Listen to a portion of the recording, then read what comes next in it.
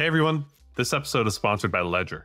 For the past decade, Ledger has been the global leader in digital asset security, trusted to secure more than 20% of the world's crypto assets. Celebrating 10 years of innovation, Ledger is making digital ownership more secure and accessible with their latest products, Ledger Stacks and Ledger Flex. These wallets feature the world's first secure touchscreens, simplifying your digital transactions while ensuring uncompromising security through its Ledger Secure Chip and proprietary OS.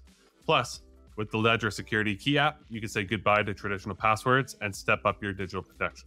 Your entire crypto experience got a whole lot easier. Ready to protect your assets? Choose the most trusted name in hardware wallets, Ledger, and take control of your digital security today at ledger.com.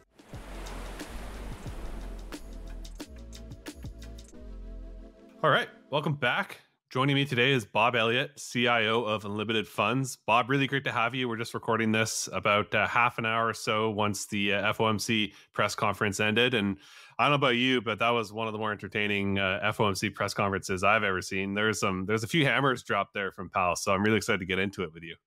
Yeah, for sure. Thanks so much for having me. Congrats on taking this over and I think given a new flavor of the pod. And so I'm happy to be here for my first time, and probably couldn't be a more consequential couple of days than the last few days. Yeah, there's no shortage of things to talk about. That's for sure. We're going to fill this hour up pretty quick here. Well, let's start off with from the top line from the FOMC. We'll start with FOMC, then we'll get into election and impacts from that, et cetera, et cetera. So obviously we got the 25 bips cut. That was entirely expected by the markets, but just want to get your high level view of some of the main takeaways, at least from the initial statement and the rate change decision, and then we can get into some of the specifics on the press conference after. Yeah, I think mostly the statement and the 25 basis point cut was largely in line. I think I read the statement. There's some tweaks here and there, and you could maybe try and infer like a little bit more hawkishness from the statement than the statement 6 weeks prior. But the big picture story is that it was basically a confirmation of the Fed continuing down the path that they laid out. And particularly Chairman Powell laid out 6 weeks ago in terms of a shift in policy. And that was a continuation of when he said the direction of travel for rates is clear at Jackson Hole. And, it looks like they're continuing down that path, data or prudence be damned. Yeah, really seeing that way. So, it feels like one of the main points of contention right now on this rate cutting path is whether you believe we are in restrictive territory or not.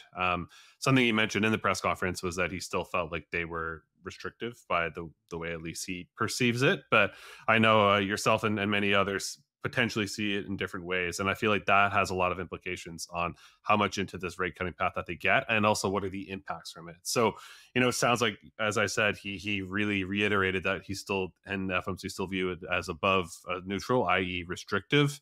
Do you agree with that, or do you disagree with it? And what does that say for the implications of, say a December meeting and as far as like early 2025 in terms of the overall return to neutral and where that actually is? When you think about a neutral interest rate, I think there's basically two different ways that you can approach it. You can approach it from a theoretical model-based perspective, which is mostly how the Fed approaches this problem when they're thinking about what R star is, and or you can look at it from an empirical perspective, which is, I think, basically the way that most macro investors look at this. And when you look at it from an empirical perspective, here's the basic picture, which is that we've had interest rates at roughly this level or higher for the course of the last 2+ years on both the short end and the long end. And we've seen real GDP growth be 2 to 3% during that entire time, and nominal GDP growth be 5 to 6%, pretty stable. And so if you look at that and you consider that, like, the empirical evidence would suggest that the rates around 5 are neutral, because they are the level of rates that leads to a stable set of economic conditions, for an extended period of time. Chairman Powell doesn't see it that way. I'll remind you that Chairman Powell said that interest rates above 2% were restrictive, in 2022, when he was when he was starting the process of hiking. And so I don't think he has a lot of credibility in terms of determining what the neutral rate is. But nonetheless, it's guiding his policy, and his policy is, you know, predominantly based upon the unfounded belief that, interest rates are meaningfully restrictive at current levels. I feel like one of the big debates is looking at like whether you believe to look at interest rates from a nominal or a real perspective. And so like a lot of the idea of restrictiveness is hung up on this idea that, oh, if you look at like real Fed funds rate, it's highly elevated from a cyclical perspective. Do you think that idea is flawed of looking at it in terms of like real Fed funds? Yeah, I think it's probably the worst way to think about this, from a Fed's perspective. Now, of course, do real interest rates matter? Just sort of in a general sense, of course, like the difference between 10% interest rates when inflation is 10% and 10% interest rates when inflation is 2%. Those are obviously very different paths, but that's not what we're talking about here. What we're talking about is the current level of interest rates, relative to inflation around 2 to 3%. And I think in a lot of ways, you don't really want to think about interest rates when you're thinking about how stimulative they are or restrictive. You don't really want to think about them relative to CPI, because CPI isn't a great indication of the ability to pay. A much better indication of an ability to pay is to think about interest rates relative to, for instance, income growth or revenue growth or profit growth. And if you think about it in that context, the current level of interest rates is looks much less elevated in the context of, say, income growth, household income growth running at 5 or 6% on an annualized basis, or revenue growth running at a 5 or 6% basis, on a 5 or 6% growth rate basis. And so when you think about it that way, the idea of being very restrictive kind of falls away. And frankly, those measures are more in line with the empirical evidence of how restrictive those rates have actually been than looking at sort of a real rate perspective. With that context, obviously, there's some hints of what they'll do in December. I just quickly looked at the curve, and it was, I don't know, maybe like 75% odds of another cut in December. And then obviously there's discussion of how many more rate cuts occur 2025 onwards. For me personally, it was insightful to see that there's no dissents this meeting, as opposed to last meeting where Bowman dissented. So everybody was on board with the cut at this juncture. But when you compare it to their SEP from September, where it was pretty divided on whether we would see, today we got the 25s, but then it's like it wasn't certain whether they expected to see another 25 by year end. Within that context, and just like where the forward curve is at, do you see value there, or do you feel like it's fairly priced? Do you feel like they'll get less cuts than is what's currently priced into the forward curve? What are you seeing there? Yeah, I mean, right now we're seeing roughly another 75-ish basis points for the next 6 months, for the remainder of the 6 months, 100 basis points, including of total cuts, including today, and 150 basis points in September.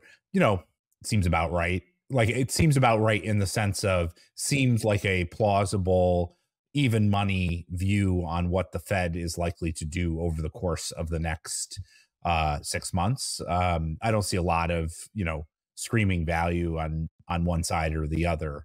When I look at that trade, certainly if I compare it to other times, like when there were 7 cuts priced in for 2024 to begin the year, or things like that, this is much more aligned. And I think basically Chairman Powell confirmed, roughly no matter what, the cuts are coming, and they're not going to be aggressive, but they're also not going to be holding rates at current levels for an extended period of time. And so you basically get roughly a cut somewhere between roughly every other meeting, maybe a little faster than that. That seems about what I'd expect given the reaction function that they're outlining. Now, whether that is prudent policy, that's a whole different story. An important story from a person who's trading asset markets, right? Yeah. Cutting into an economy that still has unemployment, basically just off multi-decade lows. Growth is still running at 2 to 3%. Inflation is above their mandate.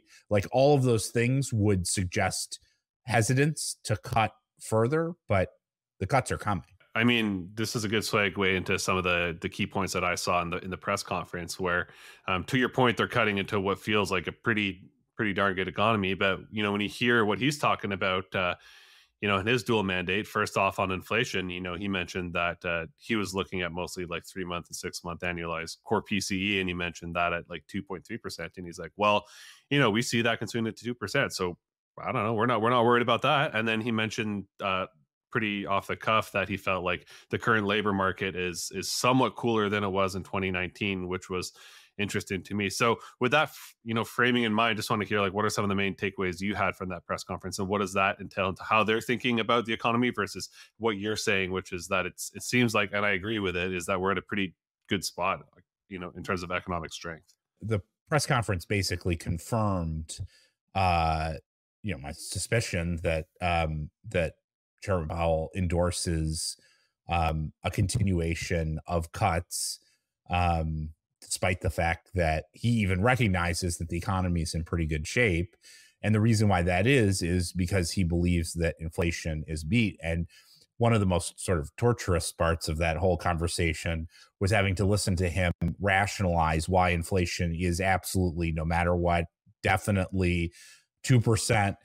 And don't you ask any more questions about it, because I will torture every piece of information that is available to confirm my bias that inflation is basically 2%, and I won't take any other information in that would raise a question about it. And so I think for me, what that does is it raises the question, like literally, like what information would Chairman Powell have to have in order for him to change his mind that that interest rates are very restrictive at these levels and that inflation is beat.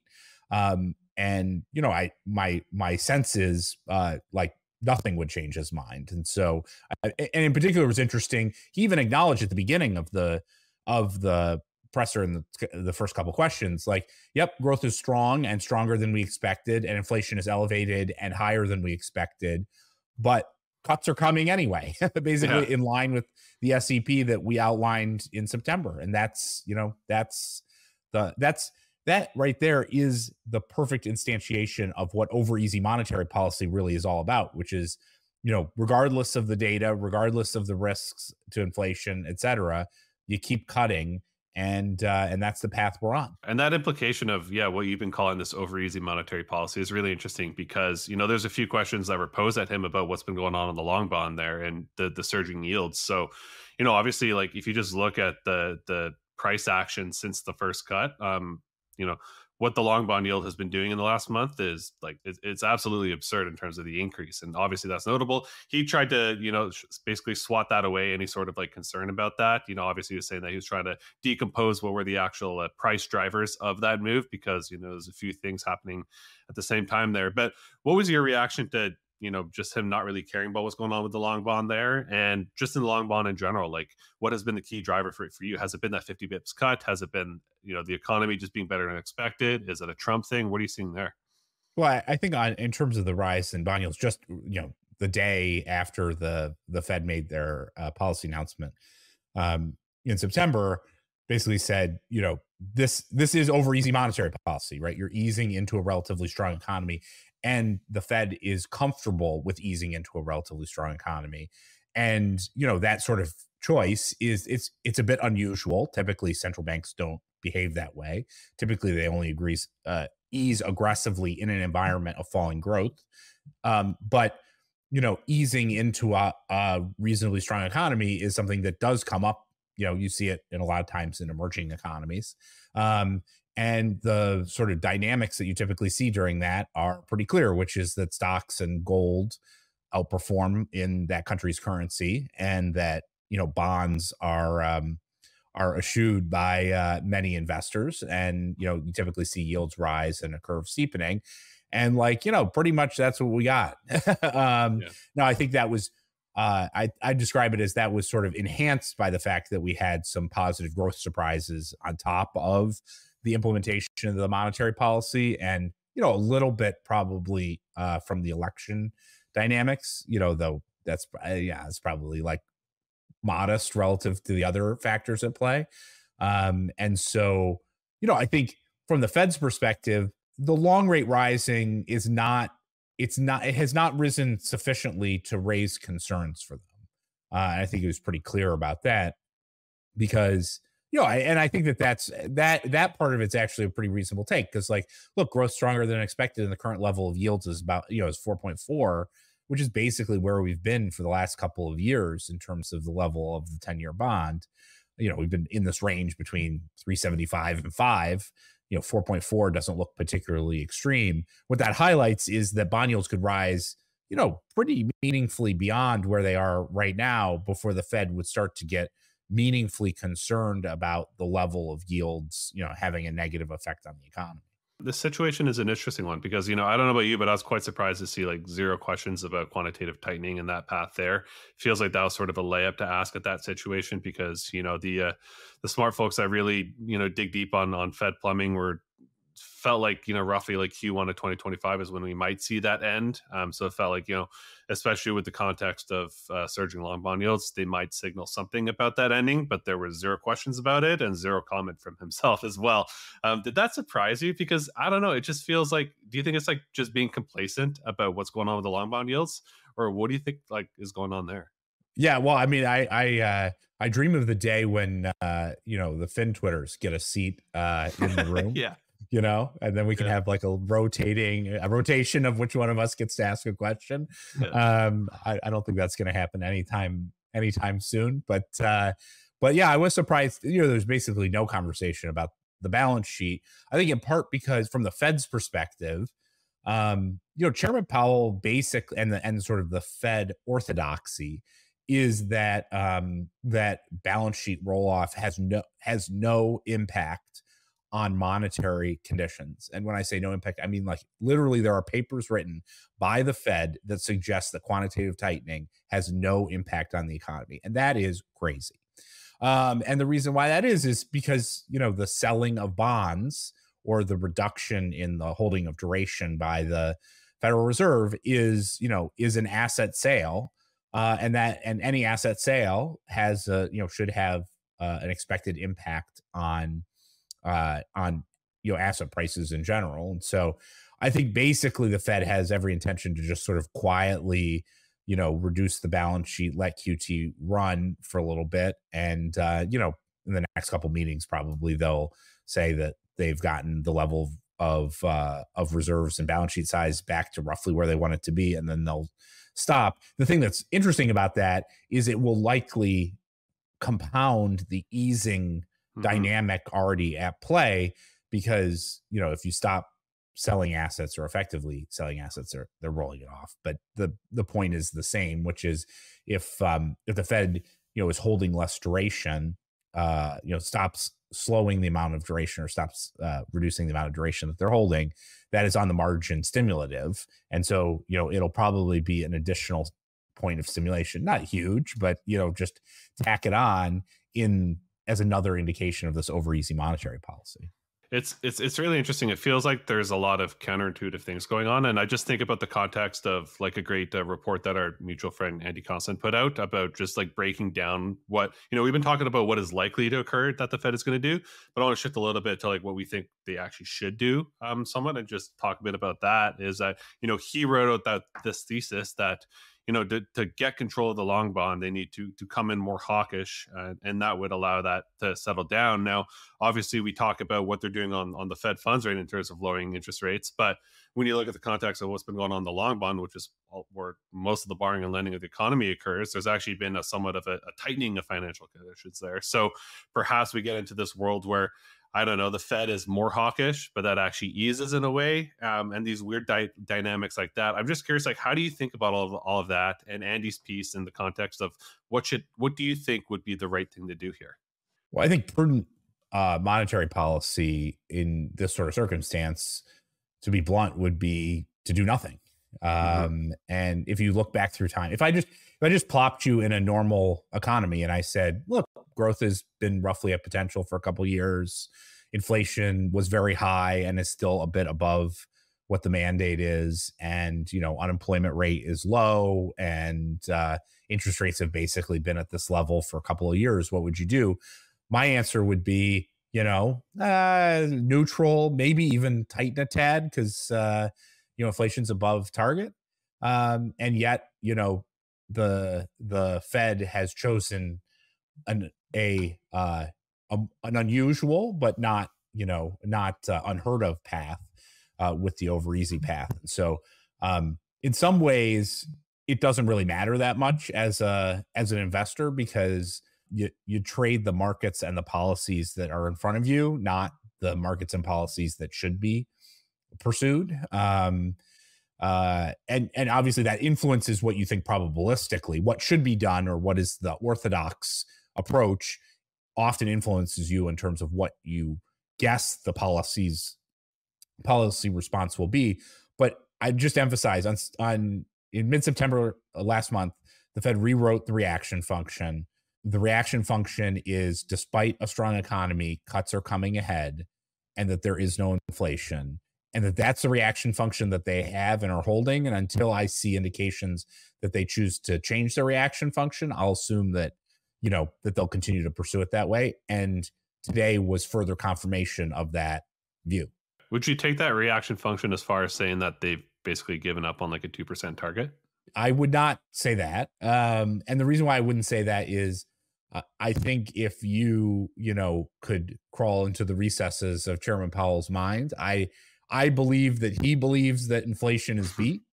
And his soliloquy today about all the reasons why inflation is actually 2%, despite printing at 2.7% on a year-over-year basis, I think is like an indication, like a sight into his id of his, of how he's thinking about inflation here.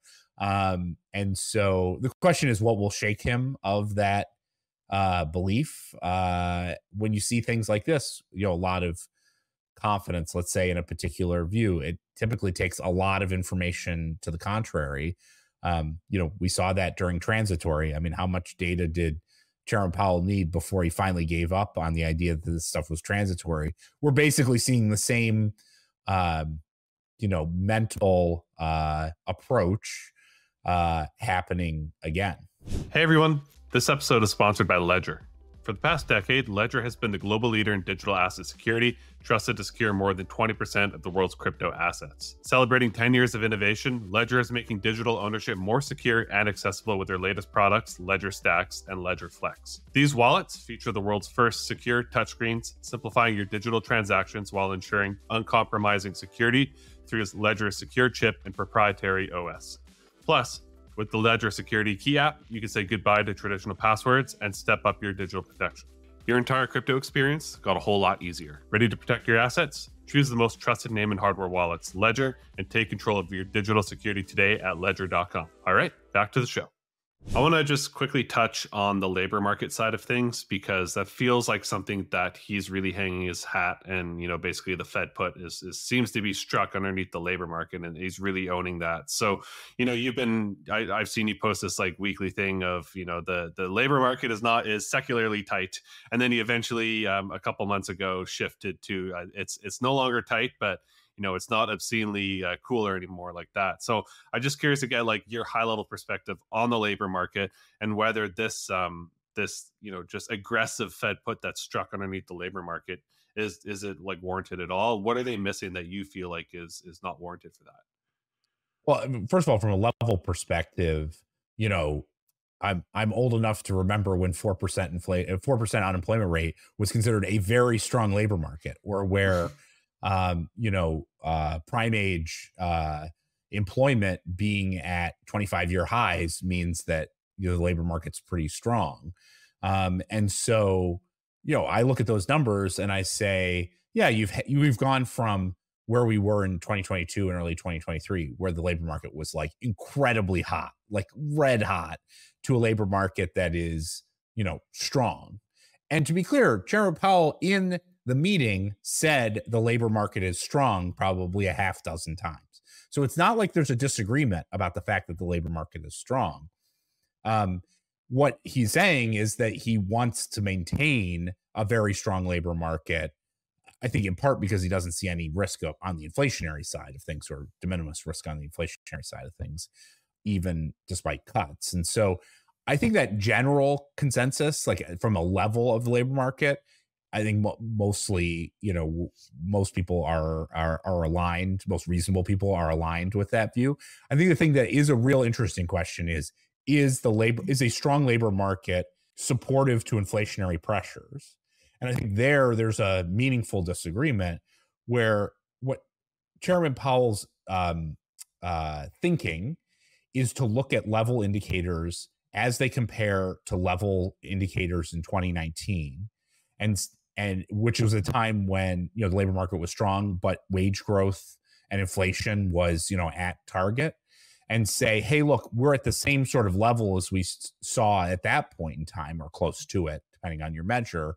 Therefore, there was no inflation pressure back then from labor markets, so there must not be inflation pressure today from it. And the problem with that thinking is it misses the fact that prices have gone up 30% in the last 4 years. And so labor market conditions at the same level of tightness today have a totally different perspective in terms of what is appropriate nominal wage growth to maintain, real purchasing power. Totally different perspective than it was in 2019. Now, why he doesn't see the difference between, wages today and pressure on wage growth before, I don't know. But there's today nominal wage growth is 5%. That is very high unless you have extremely high productivity growth, right. And most likely creates, structural inflationary pressures that will keep inflation above the Fed's mandate. Okay, so the last major bucket of themes that I saw from the press conference was, obviously we're recording this within the context of a major U.S. election that just occurred. Trump won, highly likely it's going to be a red sweep in Congress, and so there is naturally a few questions asking basically about what would be some hypotheticals of, say, if Trump asked Powell to basically resign before his term ends, and also asking, what would happen if Trump tried to basically demote different Fed governors or vice chairs, et cetera. And he was the most resolute I've pretty much ever seen him in just batting that down. What were your thoughts about that, and what is the implications? Because as I saw as I was occurring, I started to see that long bonds started to rally a little bit. It felt like the markets were feeling a bit good about this just being resolute about Fed independence. What did you think? Well, I think Chairman Powell comes from sort of a long line of Fed orthodox views of the Fed, and that is that it's an independent agency that is non-political, and he's made a heck of an effort during a highly politicized environment to by and large make no comment on political matters at all. And his statements today, particularly in terms of being reticent, I should say, to pencil out prospective policy implications of a new administration, all align with this idea of, affirming the Fed as a non-political entity. I think the emphasis that the Fed is independent and that once someone is confirmed, they're in the seat regardless of the desires of the executive, is totally aligned with that perspective. Now, what I'd say is, it's the reality is probably more ambiguous than what Chairman Powell said in that press conference. And so, it's important to recognize that, just because he says that the executive can't do certain things doesn't necessarily mean that that's either true or false. Yeah, that's fair. I'm curious about what you think in terms of the dichotomy moving forward between the impact of monetary policy in the face of basically a non-gridlock Congress and a highly impactful in policy, like new policies from Trump. So, it feels like the big debate is, what can the Fed really do in the face of that? So if Trump comes out and with a fully red Congress and decides to implement tariffs, et cetera, tax cuts, how much power or strength or stronghold does the Fed even have on impacting the economy in the face of just, maybe believe that's fiscal dominance, maybe not, but just curious your thoughts. Well, I thought one of the more interesting conversations is at the beginning of the press conference was Chairman Powell basically outlining and making very, very clear that prospective policies from a new administration has zero impact on the Fed's actions until those policies are approved and implemented and have influence on macroeconomic outcomes. Right. So just think about that. What that means is that, and there's a lot of people in the pundit class here, in the macro pundit class, who will say, because Trump's coming in, it will have an influence on the Fed. I just want to emphasize, it will have zero influence on the Fed until the policies are actually implemented and have a macroeconomic effect. What that means, and I think it's very important, is we're in a time frame where most likely the Trump administration will pursue a number of pro-growth policies, essentially running more expansionary fiscal policy directly and indirectly into an already hot economy. But the Fed will not respond to that until they see it, which means the Fed is going to keep up their cutting cycle, even though there's a bunch of, canisters of gasoline sitting around by the fiscal authorities ready to dump it on this economy. And the Fed is operating blind in response to that. And so I think that creates one of the more interesting dynamics that we're likely to see, which is, if you look over the next 6 months, we're going to get a bunch of monetary easing. And then over the subsequent 6 to 12 months, we're going to get a bunch of fiscal easing.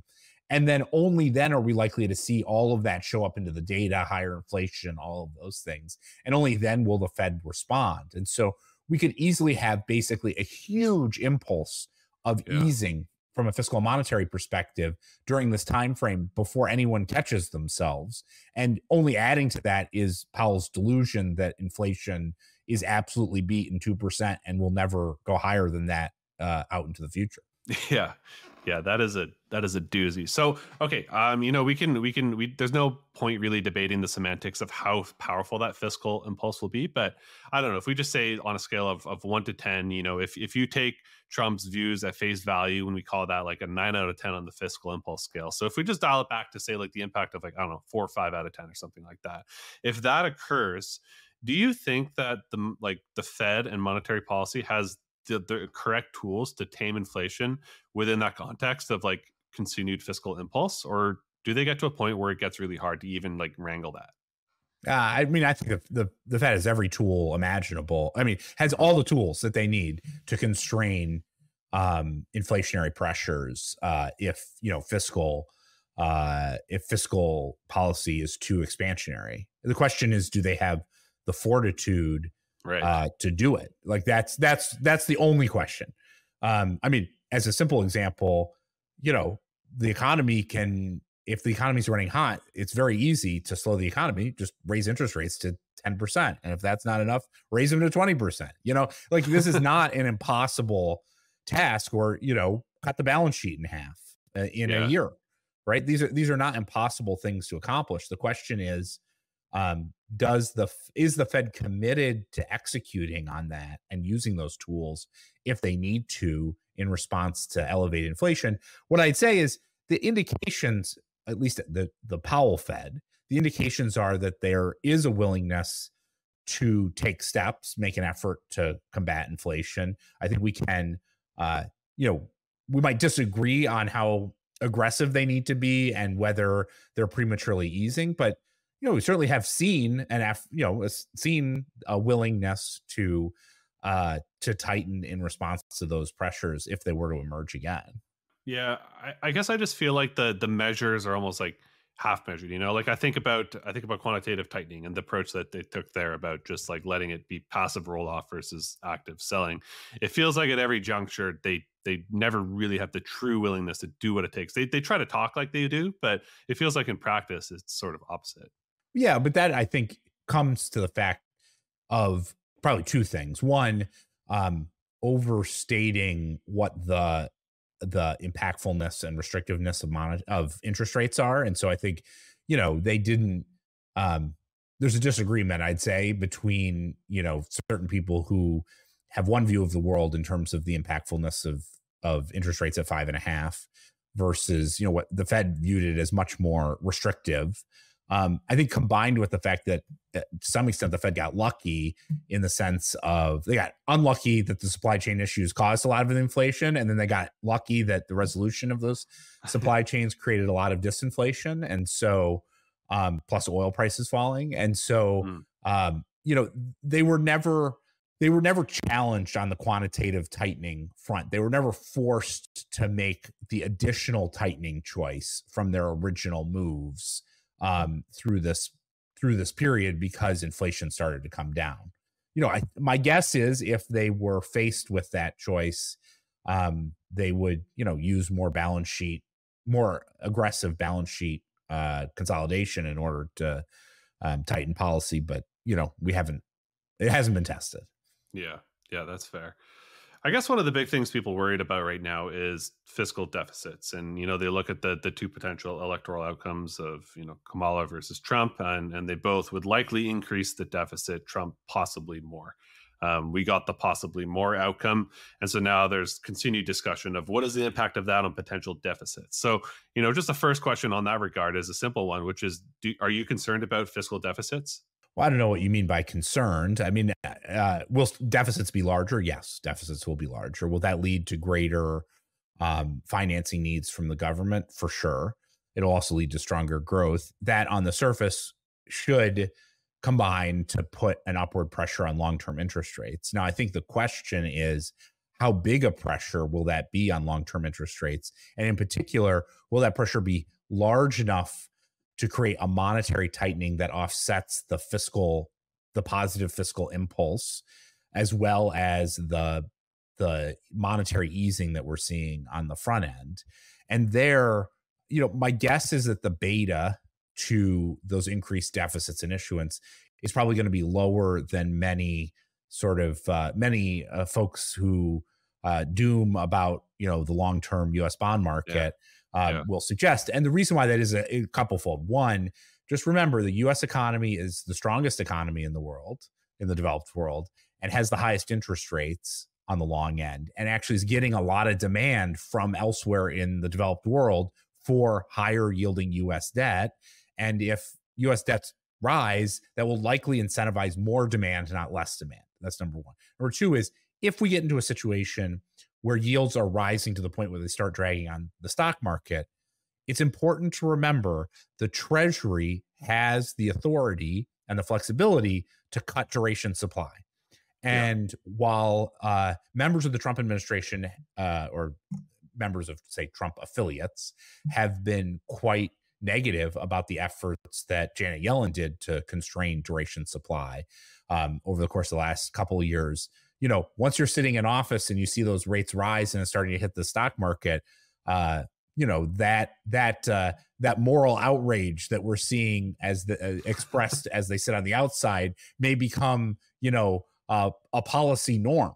Particularly, I mean, look, it's a politicized seat in a highly political administration. And so my guess is if interest rates rise, they'll just cut the duration supply. And then the only real constraint is whether the dollar, starts to fall. And, that in the context of, the U.S. being the outperformer, it's just probably not a big risk certainly in the medium term, maybe eventually to be a risk, but not in the medium term. Yeah, I think that's a good answer. That's sort of what I meant by asking, do you worry about it? Because, the hypothetical worry is, okay, do deficits keep blowing out to the point that, buyers stop showing up for long-term debt and we see something like a failed auction? Obviously, there's mechanics behind that pretty easily solve those. But that's like the doom scenarios. Like, what if we get a failed auction at the Treasury? But obviously, there's a lot of tools behind that. And we should also remember that if we had a circumstance where the yield curve steepened in a way that was inconsistent with underlying macroeconomic conditions, the Fed has the ability to buy an unlimited number of treasuries, right? And so you could have, if foreign buying wasn't enough to fund higher deficits and higher domestic buying as yields rise wasn't enough, and the Treasury cutting its duration supply wasn't enough, when the chips are down, the Fed can just buy the debt as a monetary policy tool, and they can essentially buy an unlimited amount of debt. Again, only constrained by the currency. And even then, there's a question about how constrained they are. I mean, just look at Japan. They've basically bought they've bought 50% of the outstanding government debt market, that is multiples of GDP. And like, what's the problem? Like, yeah, the yen's down, which is a good, nice for macro trading. But like, is someone standing in Tokyo really like feeling a terrible outcome as a function of that? Yeah, yeah. It feels like it's sort of just maybe the political will as it is. Like you're talking about basically QE, which has become a dirty word at this juncture. But I think a bit about what the Bank of England did with the gilt crisis, where they came in with like a localized facility that was somewhat temporary and sort of orthogonal to the monetary policy. Like they were about to start QT the week after was their current intentions, and they actually did. But they had this temporary program, and then they unwound it later on. So do you feel like that's something that the Fed would be okay with doing? Say, I don't know, at some random time where even though they're hawkish from a policy perspective, they come in with a localized facility like that? Yeah, they certainly could provide targeted liquidity if there was a specific concern. I kind of look at that. Those are just all different flavors of QE. It depends on exactly the mechanics and stuff like that. But the short story is it's just an example. The gilt crisis, so to speak, is just a good example of the fact that when there's a material acute problem, the central bank has unlimited ability to constrain the rise in bond yields. And so this idea that we're going to go to 15% bond yields, let's say when the economy, when nominal growth is 5%, like it's not going to happen because the Fed's just not going to let that happen. My last question on just the fiscal situation and potential electoral outcomes from this juncture is obviously there's a lot of talk about trying to decrease government spending, decrease deficits, basically increasing efficiencies, bringing in, Elon Musk to just, cut the bloat, basically. When I look at the actual, government spending, it's so much of it is like defense, social security, interest payments. Like, do you see any of that, like, efficiency that they're talking about cutting like $2 trillion? Do you see that as like even possible? I mean, could they cut $2 trillion? Like just for in terms of orders of magnitude, discretionary spending is 1.7 trillion, and half of that is military spending. So, like, could they cut $2 trillion? Like, no, like not. That's I put that in the totally implausible camp. You could see a circumstance where there's efforts made to increase efficiency in the existing bureaucracy. I'm certain that there's plenty of things that could be done to increase the efficiency there, but like the macro impact of those things is like orders of magnitude less than the campaign rhetoric. It sounds great. We're going to cut $2 trillion out of the deficit, and it's like, okay, so when are you stopping the Social Security checks? And the answer is like, it's not going to happen. So Yeah. That's just the reality. Yeah, agreed. Okay, so within the context of everything you talked about, I want to get into asset allocation based on those perspectives. Maybe starting with just equities, bonds, and gold. Would just love your high-level perspectives on your outlook on those three asset classes, how they interchange within a broad-based modern portfolio, and just your broad outlook there. Yeah, well, I mean, I think basically what we've seen, the question outstanding 10, 15 days ago was from a fiscal policy perspective and a monetary policy perspective, were we going to have an affirmation of over easy monetary and fiscal policy, or were we going to have some indication that was likely to be dialed back, given the electoral realities and maybe Chairman Powell expressing some hesitation about the existing path expected? And the answer is we basically just gotten total affirmation on both accounts, which is we're going to run over easy fiscal policy ahead and we're going to run over easy monetary policy ahead.